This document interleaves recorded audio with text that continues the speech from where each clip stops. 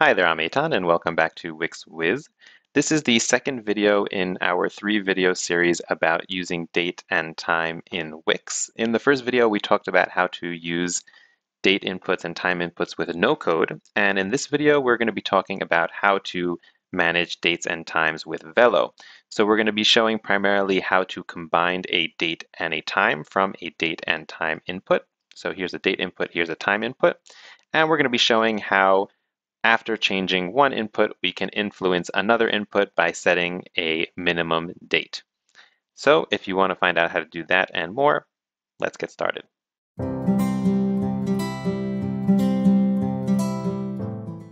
Okay, so before we get started with dates and times in Velo, first I'll just show you what I have open here in terms of documentation.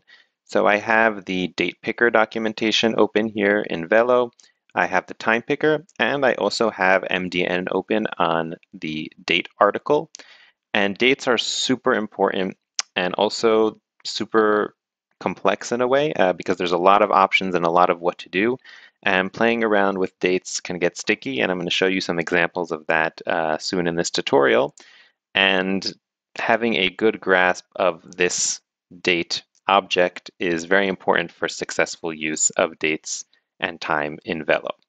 So let's go ahead to our site and let's add a date input. Okay, so here I have date and time. Obviously, you want to make sure dev mode is on.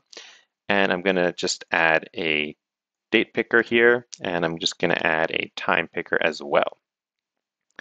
And let's go ahead and just tap into these elements and see, what their values look like and etc. in Velo before we even start trying to play around and build anything.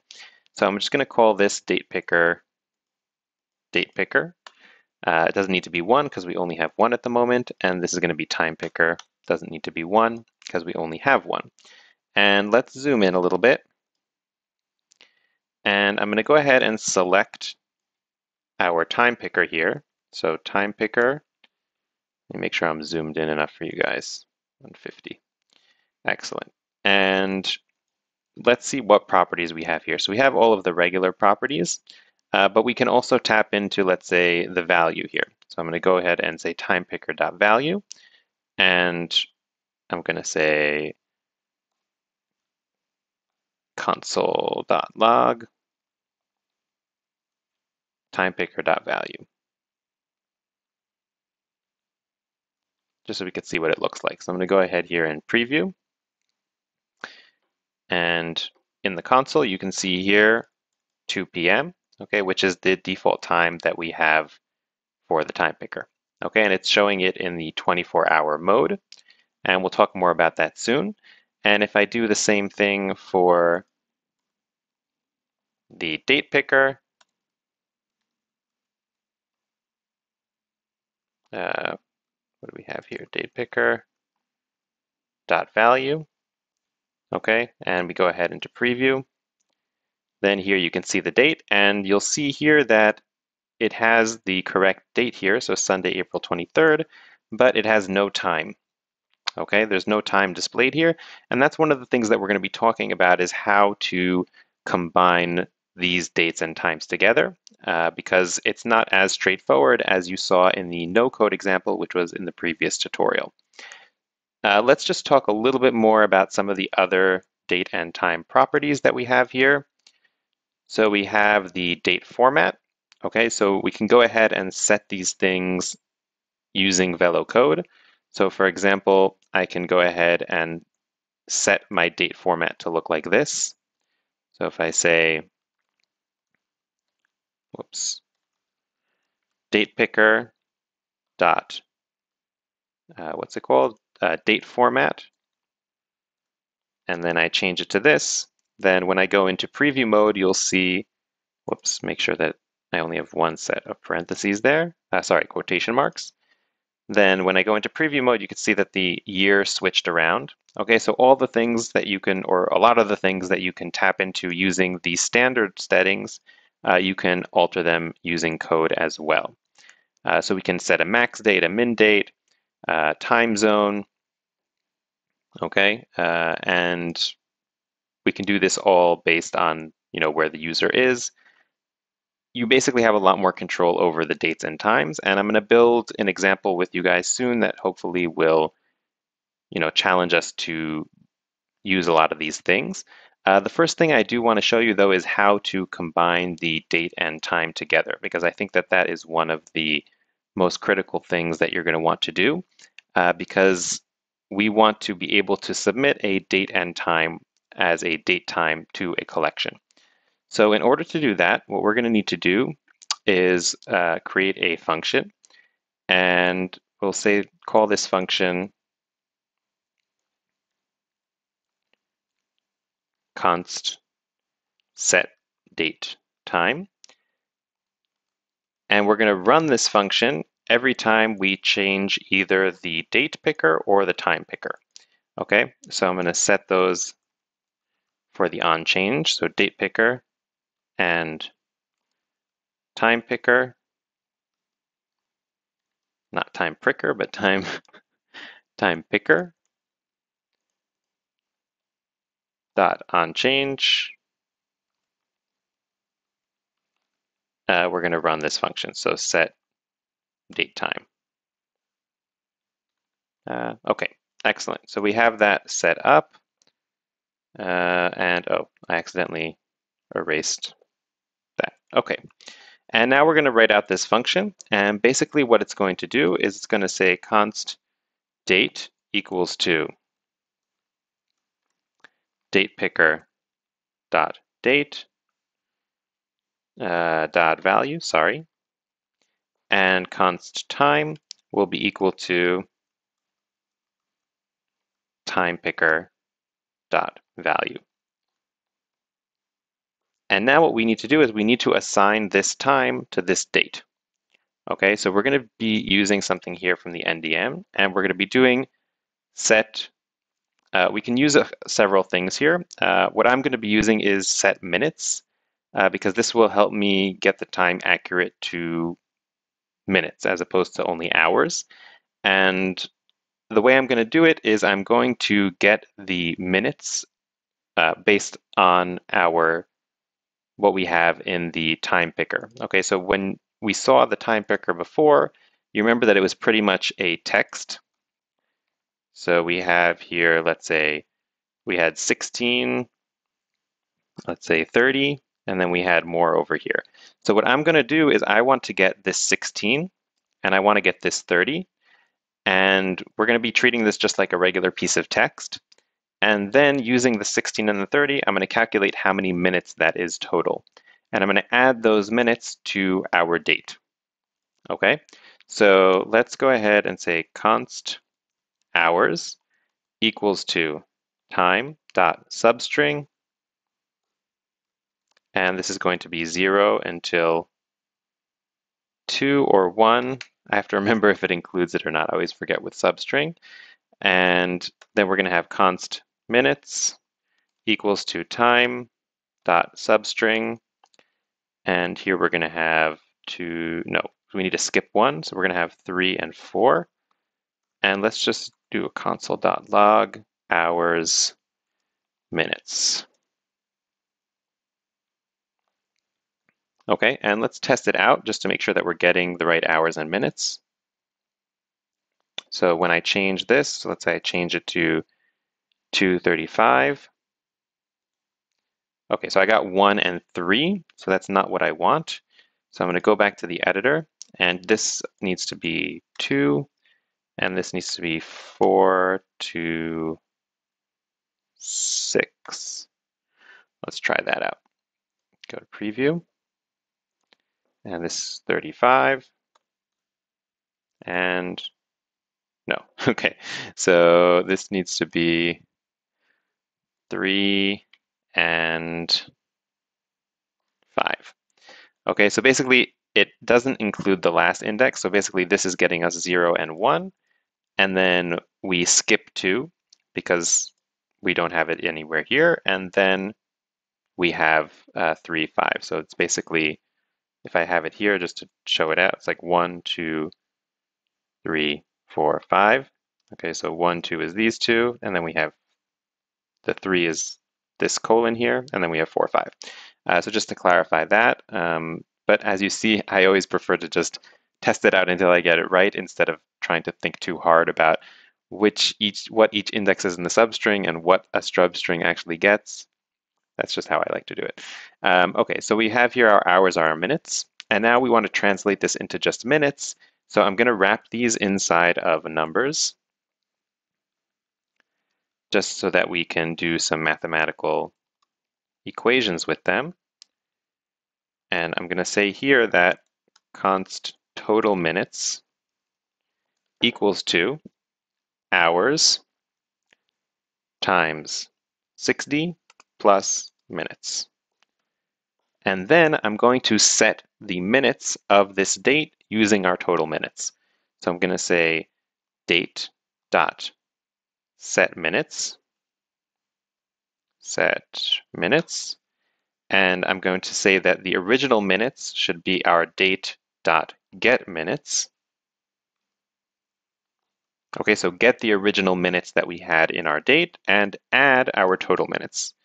And this will almost always be 0, but it's a good practice to do it like this because there will be other situations where maybe your date doesn't start out with 0 as the time and you actually want to add time on, so that would be how you do it. And you'll notice here that I'm not storing this date here inside of a new variable. I am just executing this on my original date. And I'm going to show you in a moment why that can get annoying and how to deal with some situations that you might encounter with dates in the future. But for now, I'm just going to finish and walk through this demonstration. So we set the minutes of the date. And then what I'm going to do is I'm going to say console.log date. So we're going to log date over here. And I'm going to log the date. Let's do here log date, time, hours, minutes, log total minutes, and log date, just so you can see the entire process of what's happening here. So let's go here into preview mode, and I'm going to change, let's say this to 35 again. Okay, so now you'll see here that originally we had the date with no time, and we have our time, and we have the hours and minutes.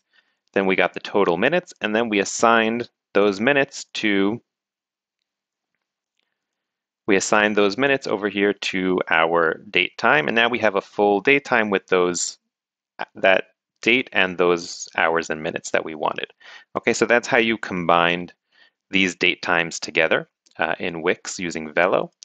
And if I go over here and we want to, let's say, submit this to a collection, so I'm going to go ahead and just create, a database here. I'm just going to call it test. And I'm going to add a date field, and it's going to include the time field here. So I'm going to go ahead and click save. It's just going to be called date.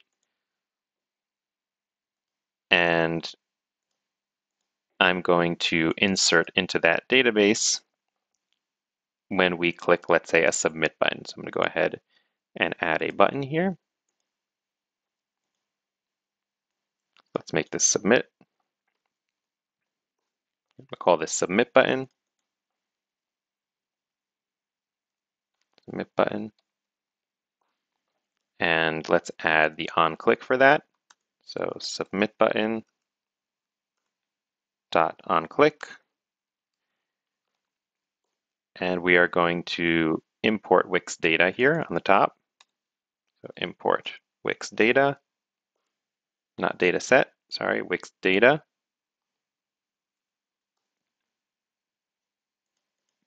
And here we're going to say const new item equals, I'm going to turn this into an async function. So I'm going to say async over here and await Wix data dot insert test is the name of our collection.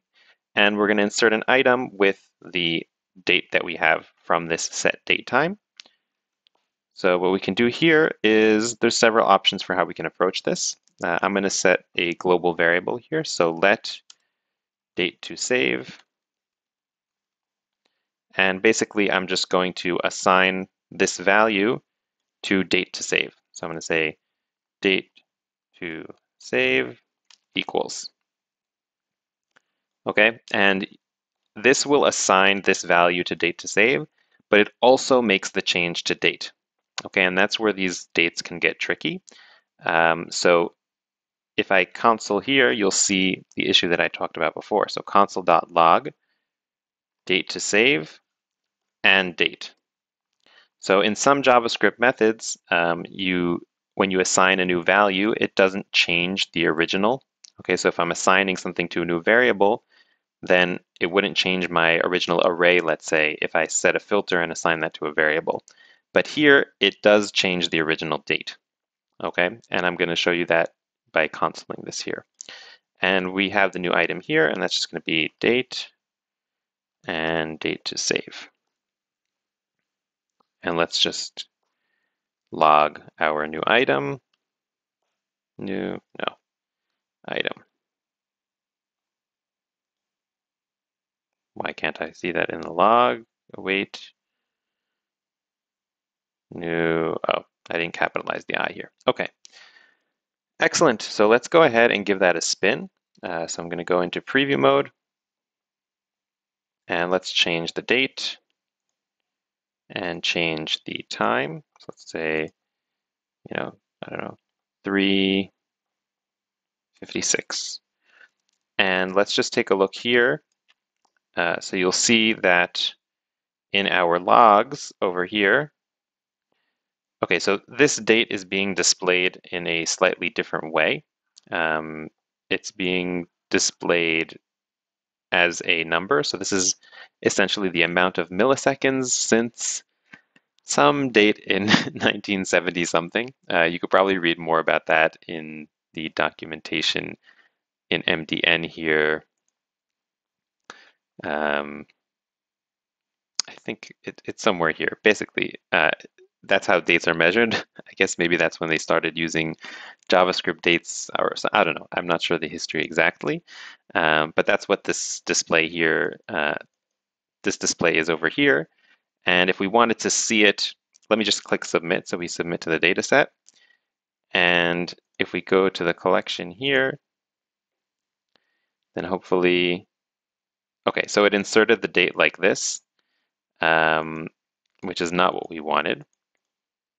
Yeah, so what we can go ahead and do to fix that is instead of assigning it like this, I can go ahead and say new date and wrap that over here. Okay, and that way we're essentially setting this as a new date, which should have the same format.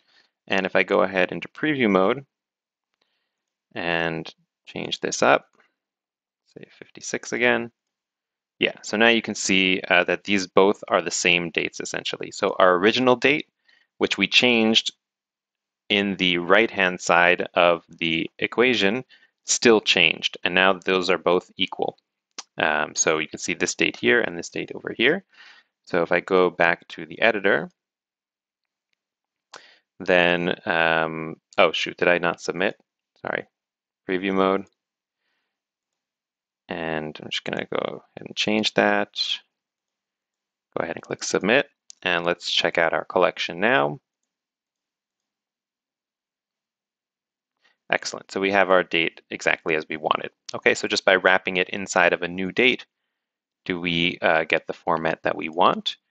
And if we wanted to have a completely new date without changing our original date, so we'll have to create, essentially we have to create several dates. So you're going to want a new variable for each separate date that we are going to want to create.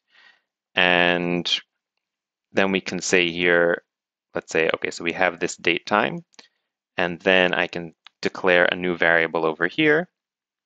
So let's say let date, let's say let new date equal date, and not just date like this, but I have to wrap it in a new date. Okay. And then if I say new date, whoops, new date dot. And we set the minutes and everything like that. So I'm going to copy that over here.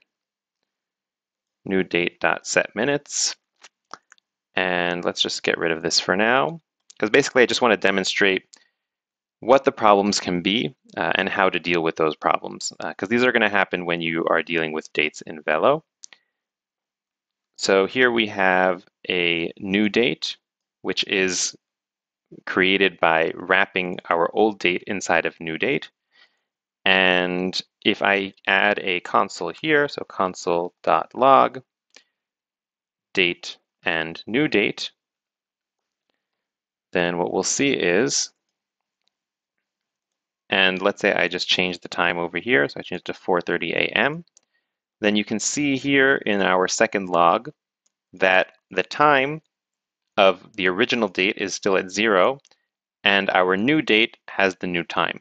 Okay, so we didn't make any changes to the original date.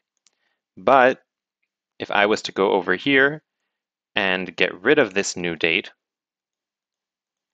okay, so I'm just saying that new date equals to date, and I go into preview mode and make a change to our time,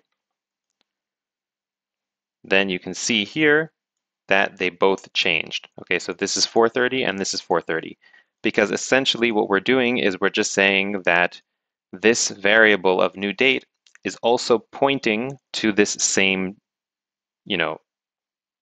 original date in the data hierarchy. Okay, so that's kind of has to do with kind of data theory and data types and variables in JavaScript in general. But I feel like it's even more obvious when we're dealing with dates. So if you want to assign the value of one date to a new variable without making alterations to the new one, then you're going to have to wrap it inside of new date. Okay, so that's just to help you deal with some issues that you might encounter later on. So now that we've covered the basics of date and time inputs with Velo, what I want to do is create a slightly more complex demonstration, something that you would only be able to use with Velo to really highlight kind of the advantage of using code when dealing with this as opposed to no code. So what we're going to do is we are going to build two sets of inputs here. So we're going to have a date picker and a time picker, and we're going to have another one. And what we're going to do is we are going to limit the dates of the first date picker to only be from today onwards. And the same goes for the time. I mean, the time picker can be 24 hours, so that doesn't really matter. And we are going to change the second date picker so that it's limited to only the date that was picked from the date picker and onwards. So this is a situation that you might encounter, for example, if you're building some kind of rental service or any kind of service basically where the end date can't really be before the start date. Okay, it's a very classic situation, and this is something that you would only really be able to do with Velo. So I'm going to go ahead and call this start date. And this is going to be start time. And this is going to be end date. And this is going to be end time. Okay, and what we're going to do here in our code, we're going to need to change some things up here. So instead of having date to save, I'm going to have let start start date time, let's call it, and end date time. Okay, so two global variables that I'm setting up here. And when I do set date time, instead of having a generic function, what I'm going to do is I'm going to take a parameter here. So I'm going to take the date and time, and I'm going to return. I need to kind of reverse some of the things that I did here. So instead, I'm just going to say here, date, get rid of this. And we can get rid of this log here as well because we know that it's working. We can get rid of these comments here. And instead of getting our date and time like this, I'm going to erase this and just return the date. Okay, And we're going to set these using the specific inputs using other functions, just so we have a little more control, because now we have two sets of date and time, so it's harder to set it with just one function that controls all of the dates and times for the page. And here, for now, I'm just going to comment out this submit button. And what we're going to do here is, first of all, I'm going to comment this out for now as well. First, let's start with setting the beginning dates, the dates that are optional for the start time. Okay, so let's select our start date, and we're going to be setting the disabled dates range. Okay, and if we take a look here at the documentation, so disable date ranges, and basically what we have to do is we have to pick a start date and end date for each range. And ranges are inclusive. Let's see if I want to disable all previous dates. Let's see if there's an easier way to do that.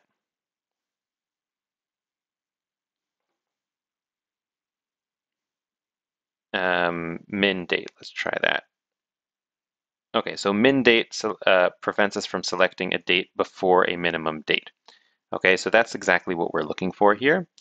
And we can set our min date essentially to today. Okay, so if I go here and say start date dot min date equals new date. Okay, and whenever you go new date and you don't add anything here in the middle, it'll just create a date object for right now. So the date and time of right now.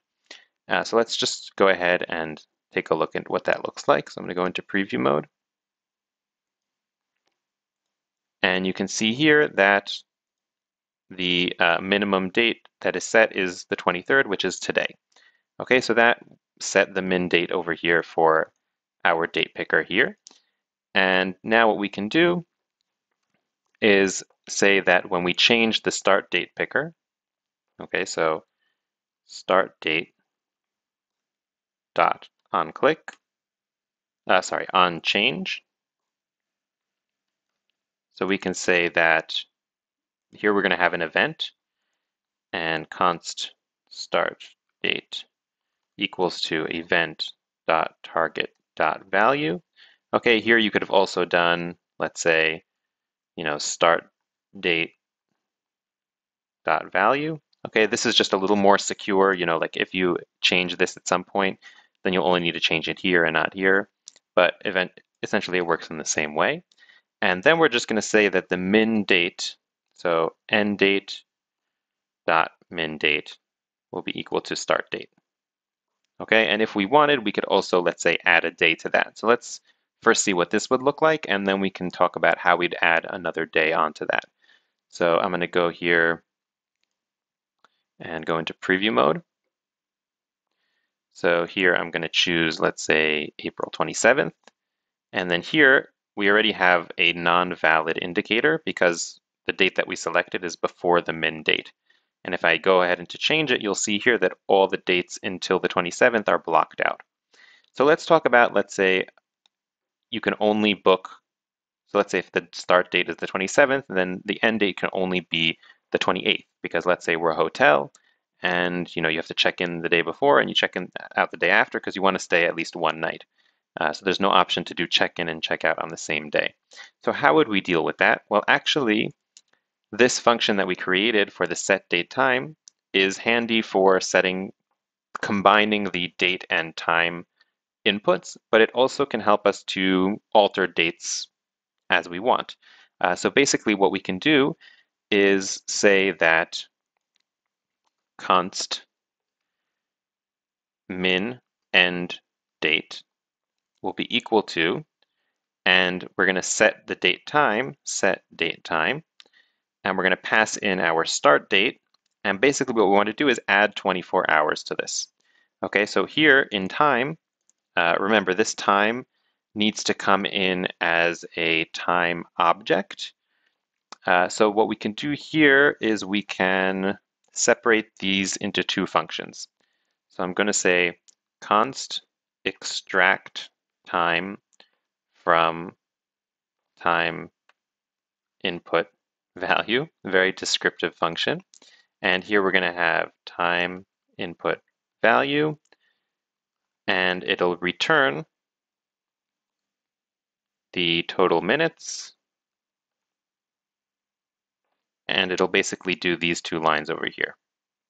Okay, so we're going to go here, and here we're going to have time input value and time input value.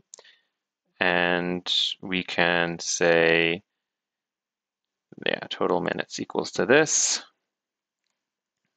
And here we're going to have plus time instead of total minutes. Okay, and then what we can do is that we can call these two separately if we want to. So set date time can essentially just take minutes, where extract time from time input value will do what we did before. And then we're going to need a third function, const get date time from date and time inputs. Maybe later I would think of some better names for these functions. So we could say const const time equals to extract, and then here we would pass in the value we could pass in, let's say, the let's say time value, and here we'll have date value. So this will be time value, and then we can say return set date time, and here we'll have the date value and time value. Okay, so this is the function that we would use to combine two inputs, which we'll use soon enough. And this is the function that will just set a date and time, regardless of if it was a date and time created manually or if it was created with inputs. And now what we can do here is essentially use that set date time, pass in our start date, and pass in any time that we want in minutes. So I'm going to set, we want to do 24 hours, so I'm going to do 24 times 60. Okay, and then here I'm going to add the min end date. And if we go ahead into preview mode, and I didn't mess anything up with all the new functions, then if I select here the 26th, then our new min date should be the 27th. Okay, so there's 1 day ahead. And you can, of course, do this with any space that you want. So if the minimum is 3 days, then you just have to add 3 times 24 times 60, etc. And now what we need to do is just combine all of these time inputs together. Time and date inputs together. So I'm first going to go to our database, and I'm going to open this collection. I'm going to delete this.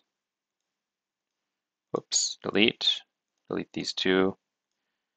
Yes, I'm sure. And let's add a date with time value, and this is going to be start time, and this is going to be end time.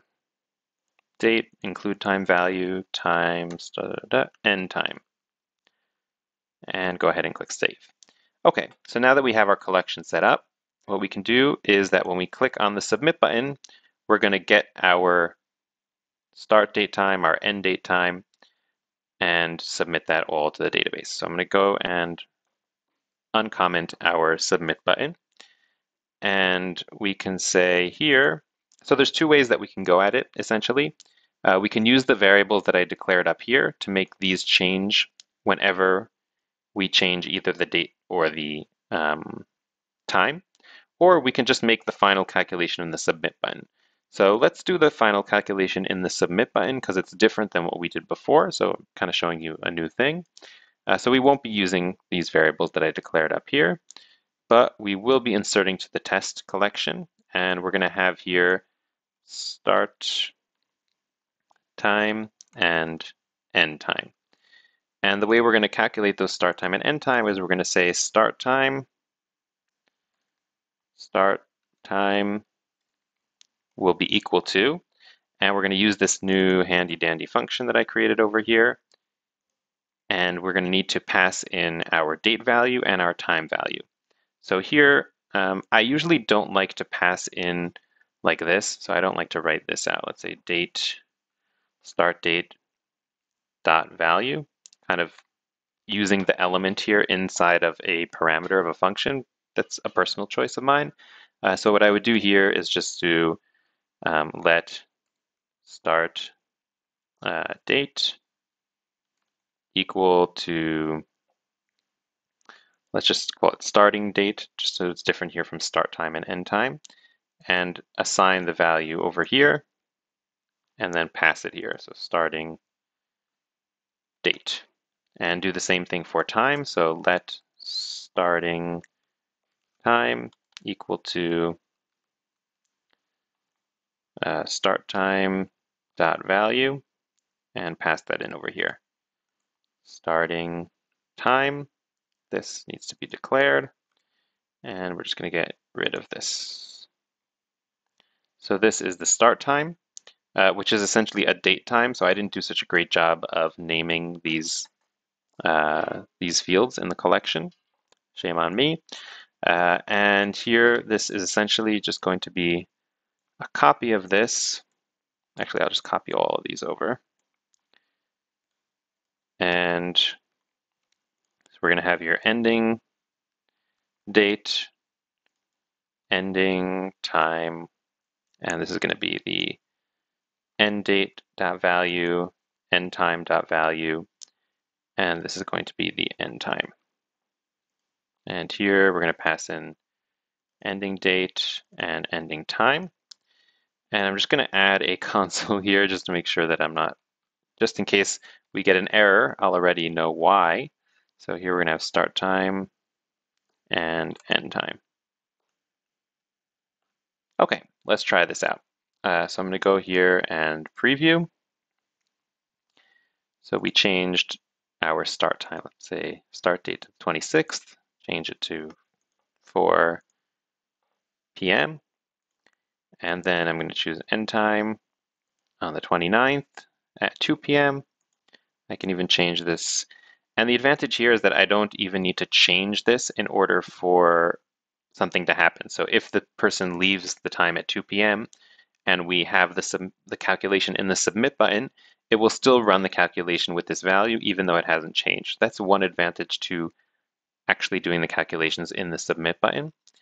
And I'm going to go ahead and hit submit. Invalidate, invalidate. Awesome. So yeah, so we have an error here. So let's go and backtrack a bit and see what might be going wrong.